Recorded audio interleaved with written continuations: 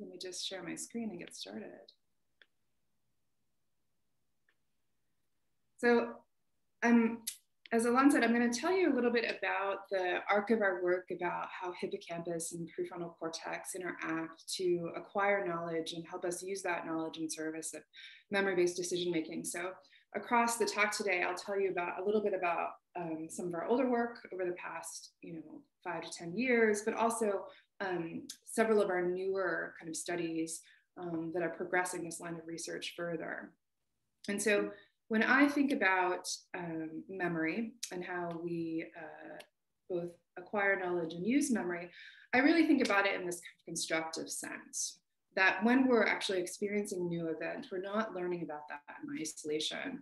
Rather, when we're learning about new experiences, we often call to mind either explicitly or automatically our past experiences. And in doing so, we might influence how we how learning is done in the present. And so, by recalling past events during new experiences, that allows us to extract knowledge beyond our direct observation. So you can extract knowledge about the commonalities among your different experiences or how they're distinct from one another. And that ability to extract that knowledge is often thought to underlie what people call cognitive maps or memory spaces or knowledge structures that code these unobserved relationships among multiple episodes. And so this is a very powerful aspect of human memory because it's highly flexible. It allows us to support both prediction and make inferences in new contexts and across multiple task domains. And if we didn't have this capacity as humans, we'd be a pretty rigid learning system, right? Our experiences that we have, we would encode them and they would be limited. They would be very non-generalizable if we didn't make these connections and extract and infer this kind of knowledge. So to give you kind of a toy example that relates to some of the paradigms that I'll talk to you about today, I often use this particular one in my talk. So I'm going to ask you to kind of imagine a scenario where you're leaving your house or your flat to come to campus, for instance, and you happen to see this gentleman leave the place next door to you that was perhaps for let. And so you notice him leave the house to walk his dog, and you might think, oh, that gentleman must be my new neighbor. And then at a later time, you might see that same dog on your walk through the park a couple of weeks later, but this time the dog is being walked by a woman. And so in this case, right, there's these two different experiences share content. So as you're walking through the park, you would notice the same dog. And so the fact that these two events share different types of memory content allows you to reactivate those prior learning experiences, again, either automatically or explicitly. And so you might think about the first time that you saw that dog being walked by the gentleman leaving the house next door to you, for instance. And so in doing so, reactivating the memories might cause you to store the new event as an overlapping memory trace with your pre-existing knowledge. So you might link these two events that were separated in time together. And that's a very adaptive thing to do because it allows you to represent kind of commonalities or common associations in this case that allows you to reason about the relationships between unobserved properties of the world. So in this case, you not only code the direct associations that you observed, the man and the dog and the woman and the dog, but you might also code an indirect relationship like that the man and the woman share a relationship, or in fact that the woman shares a relationship to the house next door to you, and thus she may also be your new neighbor. An alternative coding strategy is to actually treat these two events as separate, right? And so you alternatively may separate or differentiate these codes in neural terms so that they end up with non-overlapping ensembles of neurons that represent those experiences. And so these separate codes emphasize the differences between these events, which has a different kind of adaptive function, right? And so, a code like this is stereotypically and computationally thought to support the ability to resolve the details between highly overlapping experiences. So it might allow you to distinguish when you experience seeing the woman from when you saw the man. So if I asked you where you saw the woman, you'd be able to accurately tell me you first noticed her walking through the park with this dog, rather than having kind of a false experience of associating her the first time you saw her with the neighborhood next door. So both of these coding strategies are very adaptive. And I actually think they both serve an important role in how we form cognitive maps of experience. And so today I'm going to talk to you a little bit about what I'm calling cognitive map formation in a few domains of experience. So as I mentioned in that kind of toy real world example, one of the things these kind of connections, or in that example, rudimentary cognitive map, allows you to do is reason about these unobserved relationships in the environment. It's, this term cognitive map, again, initially came out of the work of Tolman, who studied this in the spatial navigation world. So it's also thought to underlie our ability to navigate our environments. It allows us to think and extract conceptual knowledge, make context dependent decisions, and imagine and create novel solutions to problems. And so all of these particular examples of kind of higher order cognitive functions that might be served by these kind of basic knowledge extraction processes, I study in my lab, but I'm only going to have time to give you a few examples from the first 4 domains. And so in the context of today's talk, I'll first talk about some of our initial and actually some more recent follow-up work looking about how how hippocampus and prefrontal cortex learn to represent overlapping events. I'll move on to talk about a study that looks at the formation of hierarchical cognitive maps. So how you can code kind of similarities and differences together at different levels of knowledge abstraction. We'll then move to a study that talks about generalization experience across task domains. So how a cognitive map formed in one context can influence how you process and experience information in a new context. And then at the end, I'll talk a little bit about some of our work in the domain of concept learning, to talk about how concept maps might actually, one of the roles that prefrontal cortex might serve is through kind of attention-guided dimensionality reduction to help pick out those properties of the environment that are worth representing and are mostly adaptive to learn. So throughout all the studies, I'm going to focus particularly on, as my title belied, the interactions from hippocampus and in particular medial prefrontal cortex. And this is just a schematic that we've talked about in a number of reviews, us and others, to think about how these two structures interact as a functional loop. And so, of course, hippocampus is well known to bind together the associative features in the environment. It's well known computationally to differentiate features that lead to different outcomes. And so it's thought to form these kind of potentially hierarchical associative representations, which then through direct productions in the medial prefrontal cortex might inform, might send information about those associations to medial prefrontal cortex, which again might do a higher order process by which it pulls out, for instance, latent causes. So the factors that underlie leading to the same outcomes from the environment. The last study we'll talk about how it might reduce dimensionality in a goal-dependent manner to help, again, tune the representations in hippocampus. So again, through this top-down input, medial prefrontal cortex may bias encoding, so the initial learning towards these goal-relevant features. During generalization or decision-making, it might bias selection of the most behaviorally relevant memories or associations to evaluate which potential action is the right one to take in a context. So it's kind of the general overarching framework, the way I think about how these two structures are interacting in conceptual terms. And so for the rest of the talk, I'll tease apart some studies that are testing some of these hypotheses set out in this kind of framework.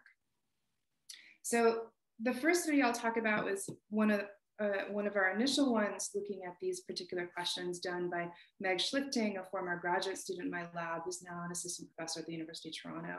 So it's set out to address this first question, looking at how different structures in the brain represent commonalities and differences between overlapping events through learning. And so what Meg did is she had people learn a task very similar to the man, woman, dog example that I provided at the outset. In this particular task, people learn overlapping associations between three-dimensional novel objects. So these are stimuli we created in the lab because we didn't want our participants to have pre-experimental familiarity with them. And so how this task is structured is that you might see this green object first paired with this black object. And then after some intervening trials, you might see the black object again, but this time paired with a new object, this blue and purple object. And so they see many of these overlapping pairs in this study, and either tested both on their memory for these direct relationships, but also we give them a surprise inference test where they have to reason about the indirectly related objects that share a common associate. So here, this blue and purple one might be given as a cue, and they have to ask to which object does it share a relationship? And this one, the answer would be the green one, of course, because they are both associated to the black object in this example. And so, you know, you might imagine that what happens when you experience the second overlapping association is much like what I described for the man, woman, dog example. So upon seeing this overlapping memory content, this black object that you've seen before, you might reactivate your previous experience. And the idea is that that reactivation might influence how you encode this separate object. It might promote either differentiation, where you actually produce orthogonal representations of these two overlapping pairs to allow you to resolve their differences, or you could potentially treat them as similar, so integrate them together in your memory to allow you to potentially reason more accurately and faster. And so we'll address that particular aspect in a couple studies from now. But first, we really just wanted to look at how the tuning of different hippocampal and prefrontal regions represented these kind of overlapping associations. And so in addition to this study phase, which I described to you, we actually scanned people prior to learning the associations themselves. So they saw the individual objects in isolation one at a time.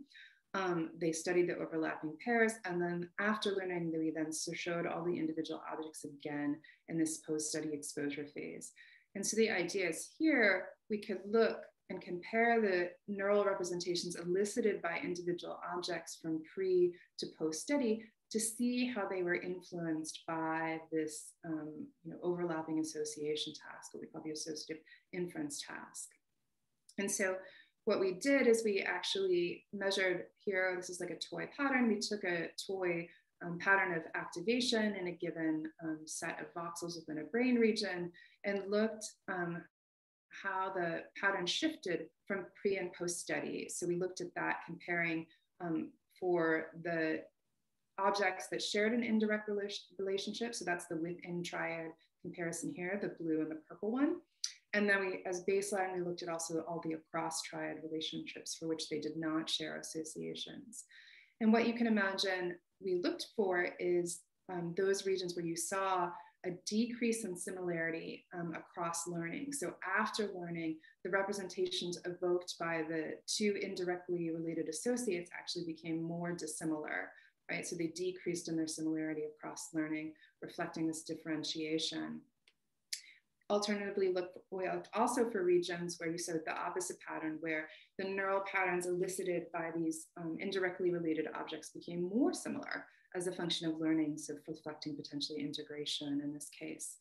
And so when we looked, when we did this analysis, looking for these two potential kind of representational strategies, what we found is different parts of the hippocampus and medial prefrontal cortex showing both differentiation and integration. So I'll focus on the differentiation, which are represented in blue first. So there you see the posterior hippocampus and the anterior medial prefrontal cortex were more likely to differentiate these indirectly related associations after learning as a function of learning their overlapping associations. Whereas posterior medial prefrontal cortex here in green and anterior hippocampus again here in green were more likely to show increased similarity between these two indirectly related associates to a function of learning.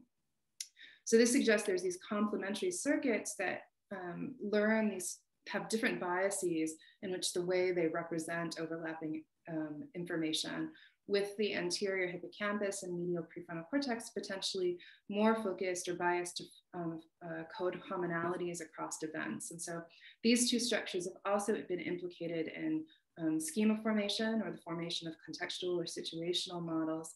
And many people think that this kind of coding relates to the formation of abstract conceptual knowledge, kind of extracting general principles about the environment that allow for generalization.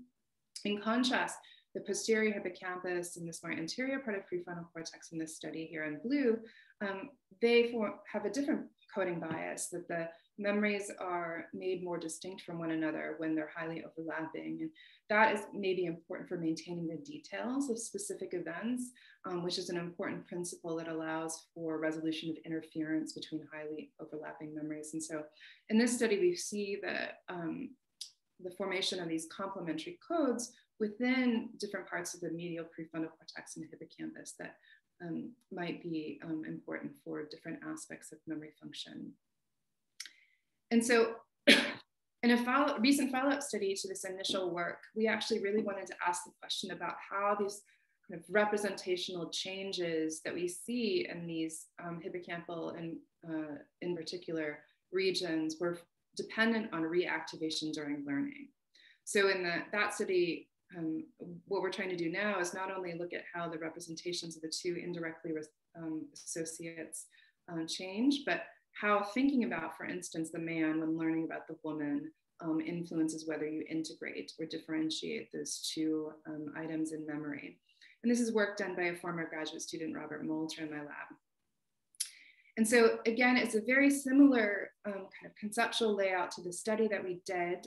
We used different kinds of materials in this particular variant of the study. But again, it's the same construction where you see two overlapping associations during the study phase. Here, in one of the first associations, you either saw a face or a scene paired with this two-dimensional silhouette. And that in a later point in time, that silhouette would be repeated, and this time would be seen with a three-dimensional object. And so again, we use this pre and post-study exposure design where we showed all of the individual faces, scenes, and three-dimensional objects both before and after learning. And so what's different from the first study that I described to you is that we are also able to quantify reactivation. So we actually scanned people while they were studying these overlapping associates as well. And so you could quantify how much they think about, for instance, a related scene in this example when learning about the second associate, and what consequence that had for how you represent the relationship between this scene and the three-dimensional object. And so here, what I'm just showing is the regions where we were able to decode evidence of reactivation during the new learning. And so we did that using a neural classifier approach based on localizer data. And so here, regions in the parietal cortex, the occipital cortex, both the medial and lateral parietal cortex, showed evidence for reactivating the faces and scenes during the second overlapping associate. And so we used activation in this network to quantify the degree, right, the strength of reactivation during the second overlapping associate. And we wanted to look about how that reactivation influenced whether you saw differentiation or integration. So here, we split trials into whether they showed strong evidence for reactivation or weak evidence for reactivation. So the dark bars are strong, the light bars are the weaker reactivation. And we wanted to look for those two groups of trials. What was the neural similarity change, right? So here is one hypothesized direction. So with greater reactivation, you see more repulsion of the overlapping or the indirectly related items. So here on the strong reactivation trials, we might expect that causes these two items, the indirectly related object and scene in this example, to be coded more differently from one another after learning than they were before. And so in those regions, in this particular study, we were really focused on the hippocampus and hippocampal subfields in particular. And so in this study, what we showed is a combined region of dentate gyrus and CA23 were more likely to differentiate information during when it was the overlapping content was strongly reactivated during the second encoding experience. In contrast, you could expect the converse pattern, right? So here with strong reactivation, that might actually lead to a different kind of coding strategy leading to integration where the two overlapping associates are coded more similar to one another after learning. And there we actually saw evidence for CA1 showing that particular pattern of response. So with CA1 showing the increased likelihood to code two indirectly related events as more similar to one another after learning. And so here you show for the very same trials, two different biases to how this kind of information is coded in memory, which again, may have different consequences for memory-based decision-making. And this is very similar to an updated version of the complementary learning systems model that was adapted by Anna Shapiro, who modeled actually this associative inference task as one of the tasks she did in this kind of simulations paper. And in that paper, she found that proposed or that these neural networks that represented the circuit of the hippocampus, CA3 and dentate were more likely to kind of differentiate overlapping experiences, where CA1 was more likely to form information about regularities or commonalities in the world. And so here we provide some empirical evidence for this particular computational prediction that comes out of this model. Okay, so far I've showed you that you can form these kind of complementary codes for these integrated and separated or differentiated representations in memory, both in different parts of the hippocampus and in medial prefrontal cortex. But really, a lot of this recent work has suggested that what's actually maybe being formed is hierarchical cognitive maps, where both similarities and differences are simultaneously represented within the same networks. And that allows you to form a richer structure to allow for more flexible decision-making. And so I'll talk about some of our more recent ways we think about this from a postdoc in my lab, Neil Morton, and some of his recently published work on this particular topic. So just again, to give you a different real-world example to think about kind of these hierarchical representations, I'll ask you to imagine that you're traveling to Nashville. So Neil got his PhD with Sean Pullen at Vanderbilt. So that's why we're going to use Nashville as one of our examples here. And so you can imagine if, after the pandemic, when we're all hopefully back to normal, you can fly into the airport in Nashville and take a ride share to Vanderbilt campus here. And that you give a talk and have meetings with some colleagues during the day, and that later that night, your host, for instance, takes you downtown to have dinner and drinks in downtown Nashville. And so these are two direct trajectories in space that you directly experience, and so that you can imagine making an inference, for instance, about how to get from your hotel, for instance, downtown to the airport the next day. So that's how you form a cognitive map, an example of how you form a toy cognitive map in the relationships between locations within a city. When you think about that, those same kind of relational geometries that represent Nashville might actually be useful in other particular contexts. So here we'll actually generalize it to Austin, where I'm from. And so you can take these relational structures about cities and generalize them. So when you're coming to Austin, you might realize that the airport tends to be far away from downtowns and universities, and university and downtowns tend to be very close to one another.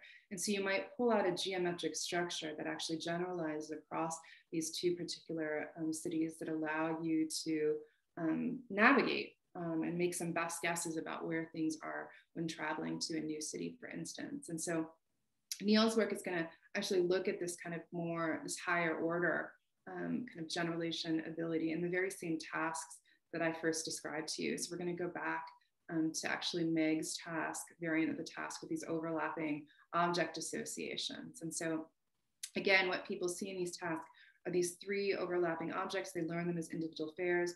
They might see this A and this B pair. So here A is the orange object, the B is the black object. They'll see the black object again, so B. And then they'll see it this time with a new object here as C is the blue and purple one.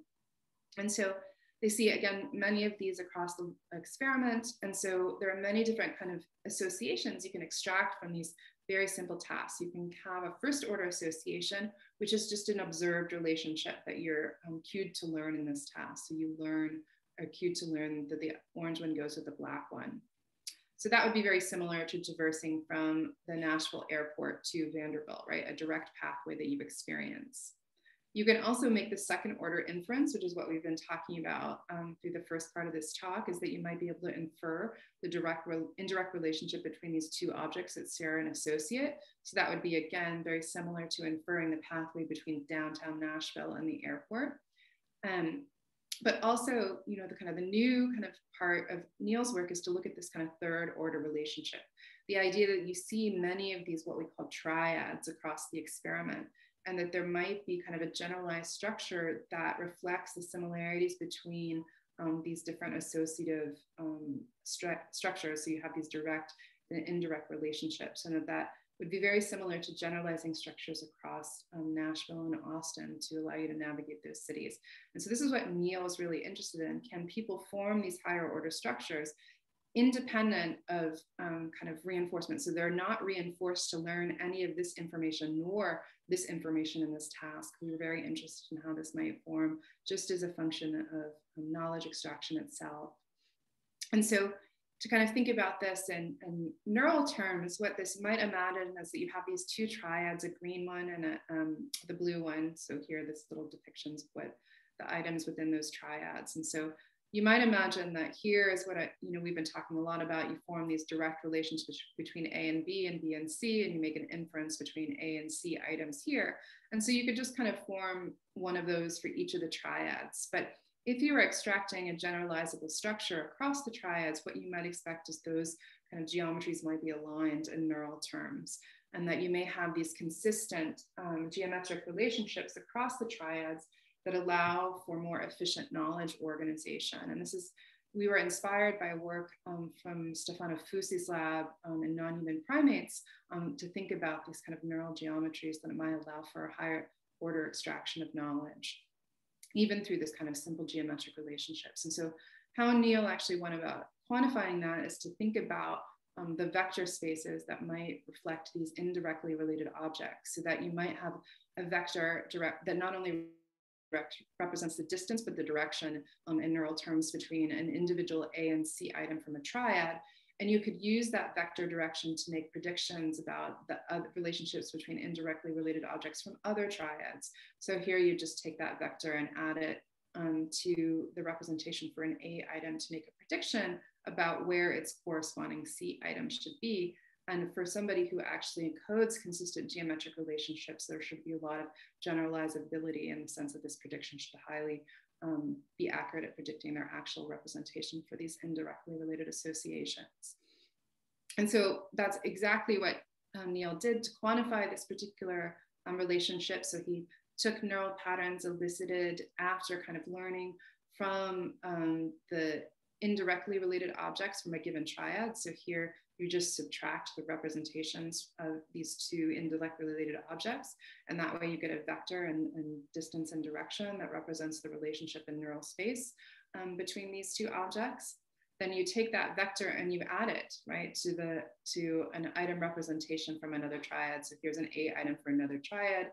You add the vector between A and C from this original triad, and you get a predicted, right, location in neural space. And you can compare that to the observed one in neural space.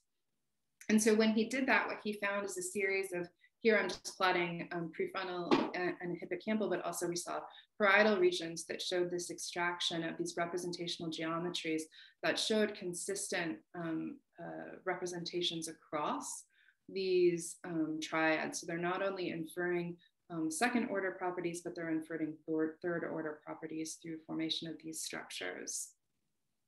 And so again, I'll just emphasize that these are formed in the absence of external feedback in this particular task. So again, people were only told they had to learn the direct relationships, and that's the only information that they were reinforced for. They had no kind of reinforcement for learning the other aspects of this task. So these are kind of automatically extracted in some participants, and that's what we'll get to next, is that we were really curious is, do these kind of organizations confer a behavioral advantage? What do they mean for people's ability to do the task we asked them to in this particular case? So here we quantified people's individual differences in the representational geometry, and here I'm just showing you two individual subject patterns from the anterior hippocampus. So this is an individual with very high organization where the vector directions between the A and C items across the triads is very similar. Here's an individual with somebody who has low organization where the vector directions between the individual triad relationships are very different across the triads. And so we use this as an individual difference measure in this task. And then specifically, we wanted to relate it to the behavior we had in this particular case, which is one about the second order inference, so being able to infer the indirect relationship between these two particular items. And what we found is that those people who showed in hippocampus very high organization, so that they showed this consistent vector direction between the triads, were actually much faster. Here I'm plotting response time in the inference task. So here they were much faster to answer these inferences as a function of having formed kind of even a third order relationship in this case. And that was also true in other regions, including PFC and parietal cortex. So some kind of interim conclusions from this body of work, we see that hippocampus and PFC extract general properties across experiences, and these allow the formation of predictive maps that allow for inference about these unobserved relationships in the environment. And in particular, anterior hippocampus and CA1 may play a particularly important role for representing generalities across experiences and pulling out these common or inferred properties.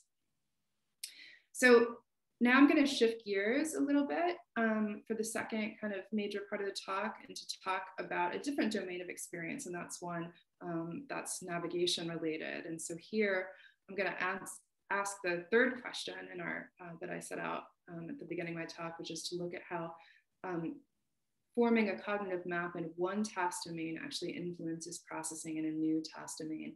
And this is work done by another postdoc currently in my lab, Kate Sherrill.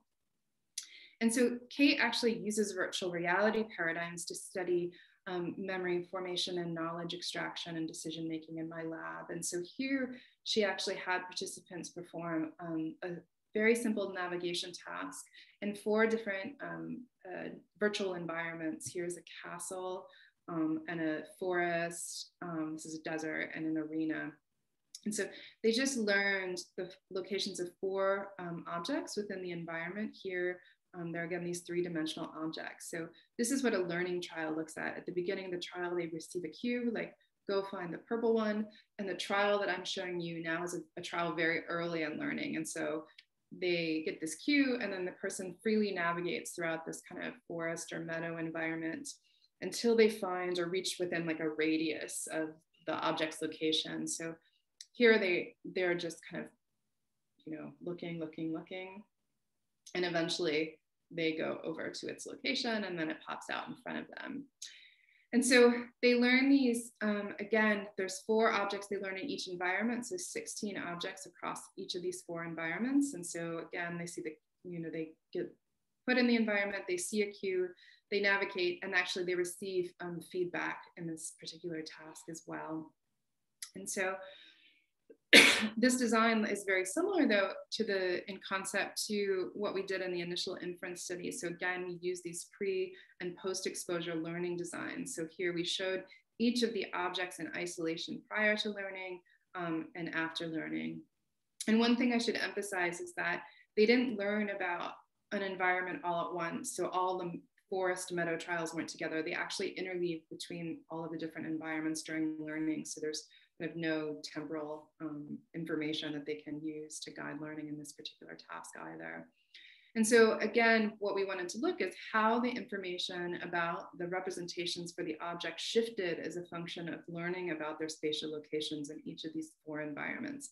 And in particular, we were very interested in how people differentiated or integrated representations of objects that were seen in the same or different environments. And so here I'm just kind of plotting these similarity changes in a different way. So again, we're just kind of use these pattern similarity analyses. And here I'm just taking 2 of the environments and I'm giving you kind of, again, a schematic of what's represented. So here are 3 of the 4 objects seen in the desert environment, 3 of the 4 objects seen in the forest environment. And this is just, again, a schematic of a pre-learning similarity grid. And so you would expect prior to learning, they have some baseline level of similarity just based on the physical properties of the objects themselves, and that we can look about how those representations change as a function of learning, whereas the desert items become more similar to one another as a function of learning and differentiated from the objects that actually are seen in the forest environments themselves.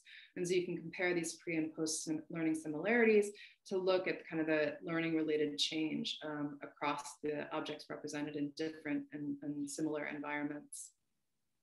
And so here, again, we're looking about how the objects are transformed according to their spatial commonalities. And so not surprisingly, given the focus of my talk, is that Kate finds that regions in anterior hippocampus and posterior medial prefrontal cortex show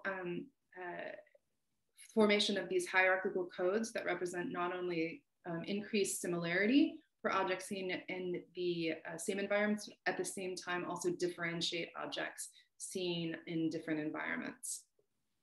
But so again, just to kind of belabor the point, right here, I'm showing you very similar regions across two different task domains in this kind of associative learning environment and then this navigation task. Very similar regions form these kind of integrated or form these hierarchical codes of experience that allow you to represent unobserved relationships in the environment. But the real kind of novelty of case study is this particular question is, how do these maps formed through this spatial learning influence predictions in a temporal task, right? And so she had her very same participants come in for a second day of scanning. So 24 hours after they participated in that virtual navigation task, they came back and they just saw the individual objects again in isolation. And here they just rated their preference for these objects on this, 1 to 4 scale, just how much do you like this object or not. But unbeknownst to the participant, the sequence in which these objects were shown were actually organized into these triplets, where they saw 3 objects that were coded in the same environment, and then subsequently saw 3 objects from 3 different environments, and so on and so forth. And so what we were really interested in is this particular transition between a same environment and a different environment triplet, right? And so here you might expect it to be a boundary as defined by kind of the spatial experience that you have. And so one behavioral phenomenon we observed in Kate's data is that people's performance on this kind of incidental preference task showed sensitivity to this particular boundary transition. So the response time was actually slower for the objects after this boundary than it was before. So people are sensitive to these particular boundaries between these same and these different environment triplets. And what's also interesting is the degree of hippocampal map formation from day 1 predicted individuals' boundary sensitivity. So higher coherence in the map, more slowing that you saw for the response times at these boundaries. So there is something about the relationship and how hippocampus is coding these object representations as influencing how people process this kind of information in time in this preference task. But we were also really interested in what's happening, within the same environment triplet, and again, across this boundary from the same to the different environment triplet. We predicted that there might be contextual predictions built up from the spatial environment across these sequential presentations. So we also had our participants scan during a viewpoint independent localizer involving the 4 environments. So here I'm just showing you 4 still images taken from the desert environment. And so we interleaved still images from all 4 environments and then used those to train a classifier to decode viewpoint independent reactivation of kind of desert experience during this particular sequence task. And so what we're looking for is that, again, these are hypotheticals here. The idea is that you're looking for increasing activation of the desert environment across the same environment triplet, right? So you're making an environmental prediction across these same environment objects that, and that would be specific for the environment that it was associated with. But that prediction actually would fall off at this particular boundary. So really where you see a decrease in this reactivation of context-specific information across this boundary item. And again, when we looked for regions that showed this kind of contextual prediction during this sequence task, we again showed that hippocampus was showing these increased predictions about the contextual information that then dropped off at the boundaries.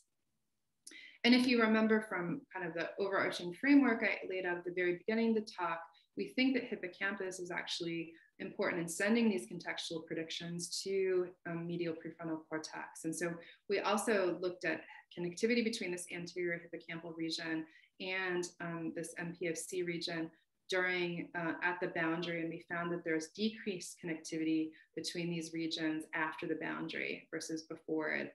And so we might think that this reflects that there's a drop off in signaling predictions from the hippocampus to the VMPFC. At the same time, in this at this item after the boundary, we actually also simultaneously saw increased signals in univariate, right? Just the magnitude of response in ventral medial prefrontal cortex actually increased after the boundary, perhaps reflecting an increased like uncertainty signal after the boundary items. So in Kate's work, what we see is that the hippocampus and ventral medial prefrontal cortex learn both spatial commonalities and differences, and that these spatial maps can bias experience in the sequence task in particular, and that in these kind of sequential prediction tasks, you can see hippocampal predictions accumulate across time, and that these drops in prediction signals at event boundaries may simultaneously be accompanied by increased prefrontal uncertainty signals, and together might be a very important mechanism by which we segment episodic experience. Okay, so here again, I've shown you examples of how we form these cognitive maps in kind of associative tasks and in spatial learning environments. I don't have time to talk to you about some of our recent work looking about these in true temporal or statistical learning tasks, but we do have paradigms designed from the community structure task that we're doing in concert with Anna Shapiro to look at formation of these same cognitive maps and community structures and how they bias reasoning. But I only have so much time, so I'm not going to tell you about that today. But indeed, they show a lot of the same regions being involved. In this last kind of part of the talk, I'm going to talk to you about our work in the concept learning domain, which is work done with Mike Mack, who was a former postdoc now at the University of Toronto, and Brad Love, who's at UCL. And so this last part of the talk, I'm really kind of going to hone in on medial prefrontal cortex in particular, and its role in maybe helping bias kind of hippocampal representation, right? And particularly in an intention-guided or goal-directed manner. So in this set of experiments, we use a very simple kind of concept learning tasks. And so here we take these bugs, and these bugs have several different features. Today, I'm going to pay attention to 3 of them. The antenna, what we hear is the pincers or the mandible. And then here also the legs are going to be the features we're going to pay attention to today. And so I've just plotted those in a kind of a toy multidimensional space here. So in one of the kind of classification or concept learning tasks that they perform, people categorize these bugs according to a very simple one-dimensional rule where a single feature determines category membership. And here it's the legs, or the single feature. So here the bugs with thin legs are in one category, and the bugs with thick legs are in another category. So it's a unidimensional rule that depends on the single feature of legs. People also then categorize these very same bugs using an XOR rule. And so that rule, 2 of the features matter here, the opposite to the antenna and the pincers. So the way the XOR rule works is that the thick antenna with the scoopy mandible is in the same category as the bug with the thin antenna and the pincer mandible, right? And so that's an XOR structure. And so there's actually a 3rd task, which I'll kind of describe in more detail later. But for now, we're just going to focus on these 2 one-dimensional and 2-dimensional rules. And they learn these after an initial familiarization task. This familiarization task actually requires pay attention to all 3 features, but I'll focus on that a little bit. So they just have to answer, is this a warm or a cool bug? So that's like the 2 categories. And they learn these via feedback. And for some participants, they learn to categorize according to the one-dimensional rule first, followed by the 2-dimensional XOR rule. And some learn it in the opposite direction. And so the question is how do people actually learn to or represent these bugs as a function of learning these particular rule spaces? And so here, this is just people's performance on this task. And you can see that while the 2-dimensional task is certainly, people are a little bit slower to learn it, they still learn it very well by the end of the training phase. And here we actually use a model developed by Brad called Sustain that allows us to fit the behavior in this task. And so this is a clustering model that Brad's developed. And so there's an initial attention layer that filters the features of different attention weights. There's and so we can look at this attention weight layer to see how people are allocating their attention to the specific features of the task. So here, when learning the one-dimensional rule, people tend to allocate to the most important feature. This is lambda 1, which in this case is the legs, right? So there's more, the attention weights on that one are higher than for the other two.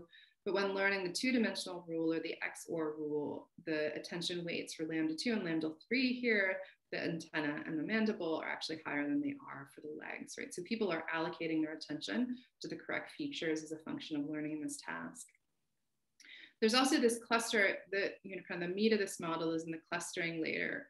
And so that's kind of what we consider the knowledge layer in this model. And so when fitting people's behavior, you can, after you fit a person's behavior to the task, you can present the model with the bugs, and you can say, how does any given bug activate the cluster layer, right? So how many clusters and which clusters did it actually cause activation in the model?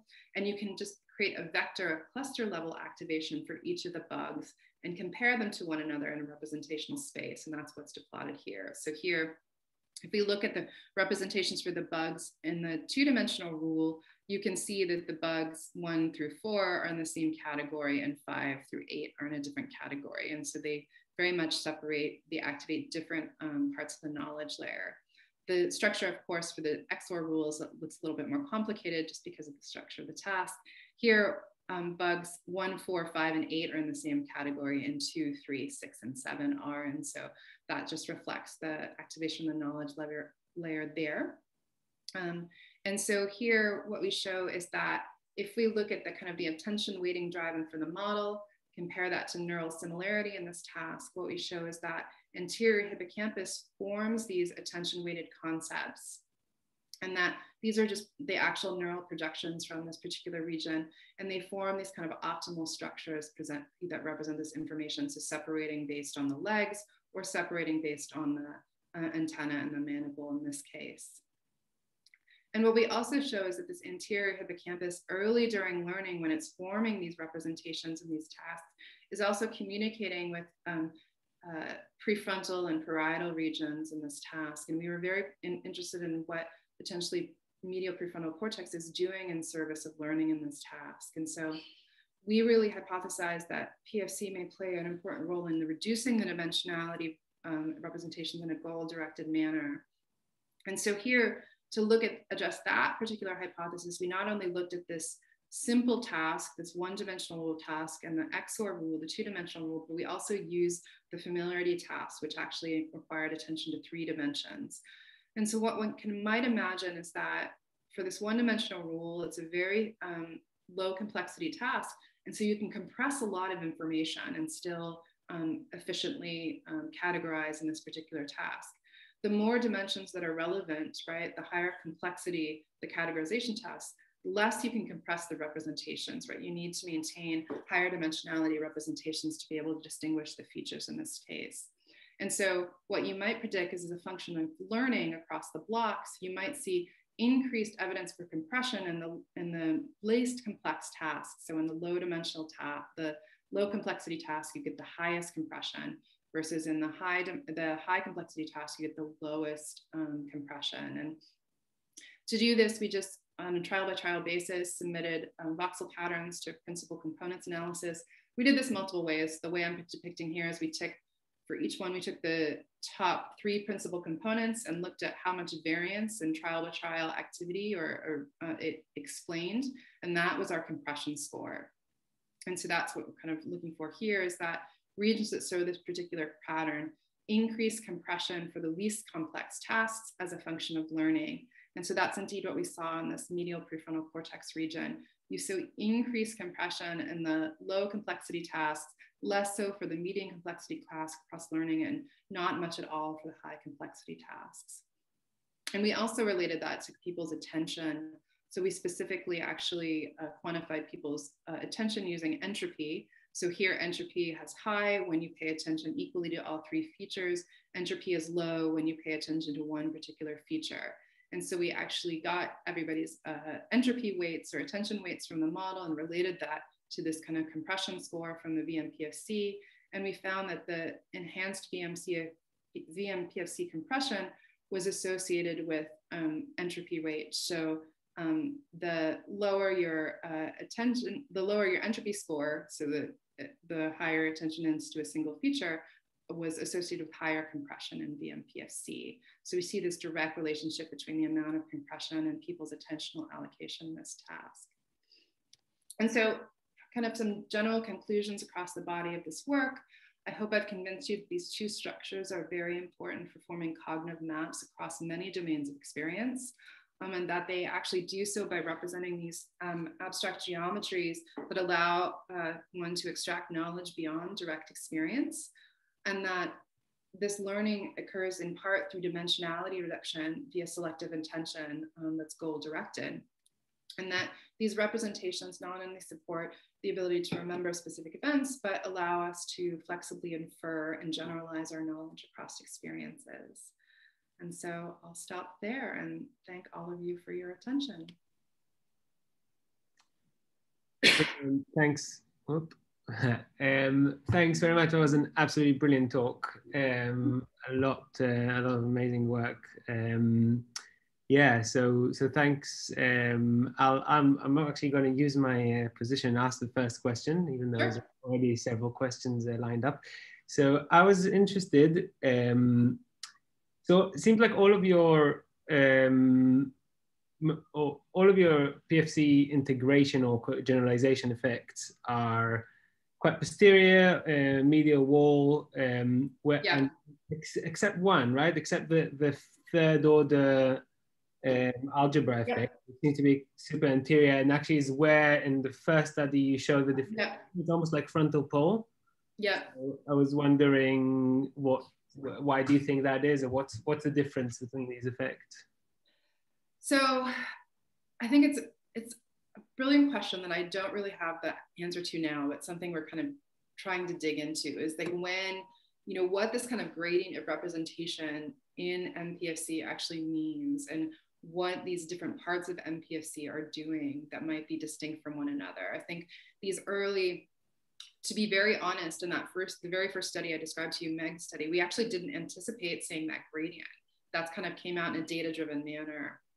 And so we thought it was interesting and potentially compelling because it does suggest that this MPFC is not one uniform hulk of a thing, right? And I think that's something that many of us appreciate, but sometimes don't necessarily write about that way in our papers, right? I think the work from the Neil's work about the higher order stuff, it's much more orbital frontal, right? And it's, more kind of anterior. And that definitely goes along with a lot of the work, from like Yael, Niv's lab, et cetera, right? Jeff Schoenbaum's work, which are highly similar regions, kind of showing these orbital frontal regions that are coding these complex task spaces. So that was less surprising in that task that we got those when we were looking for those kind of higher order relationships, that we saw them there. Now, how that relates to kind of the differentiation findings in the, initial study, I'm not quite sure yet, right? I think what we really want to try to get a sense is how abstracted the representations are in these various regions, right? Like how much you lose mnemonic detail, because even within hippocampus, we see some regions that, kind of extract general properties, and you actually lose the ability to differentiate individual instances. That happens. Other regions maintain like the full hierarchy. You can both differentiate individual representations while also, right, extracting principles. And so there may be some similar kind of level of knowledge organization, like some abstraction gradient across the MPFC that we don't have the right data for yet. So, and as we know, the PFC is so task dependent, right? It's so flexible, right? It really kind of can reorganize itself based on the task management of layered flexible manner. So I don't think we have the right paradigm yet to really kind of go after that, to assess like what exactly computationally is going on in these different MPFC regions. But I think it's a super fascinating question. And then, to some degree, non-human primate work or rodent work might be, better suited to look at these things too. I think it leaves a lot of open questions to look across like species at these kind of questions as well. Yeah. Great, thanks very much. Yeah, so Kenneth, do you want to unmute? Hi, yeah, this was a really incredible talk. Thank you so much. I'm just wondering if you could clarify how exactly you quantified similarity between neural representations. Yeah, so that we just actually used, right, correlations, right, Pearson's correlations. So you just take a pattern of activation for any given object and compare it to all other objects in a given set, whether it shares a relationship to it or not. And how we split those trials depends on the task. And then to test significance, we compare it to like a bootstrapped distribution. So we shuffle the trials, we relabel them in a random way to generate kind of the baseline similarity structure. And that's how we compare significance. Like when we show like a change in similarities based on a bootstrap distribution. So it's very simple, actually, math, just correlational math. Got it. Thank you.